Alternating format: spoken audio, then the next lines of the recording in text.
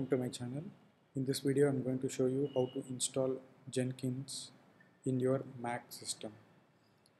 To begin with, open Google Chrome and load this website https jenkins.io. So I've already loaded it. Then click on download Jenkins.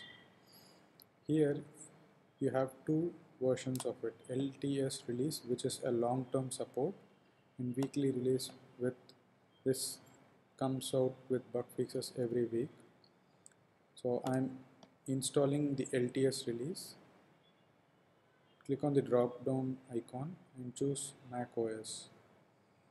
So since I have already downloaded the Jenkins software and the package file is on my desktop, I'm going and double clicking on it. Once you double click on it, you will see an installation flow. Click on continue. Again click on continue to accept the license and click on agree. So install for all users in this computer. So let it be the default location. I'm not changing the install location. It will ask for the system password. Enter your system password and click install software.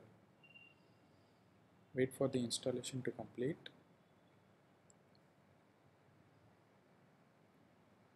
Once the installation is complete, it will automatically open a browser with localhost on the port 8080. Wait for a few more seconds. That's it. The installation has been completed successfully. Thanks for watching the video. Please subscribe to my channel.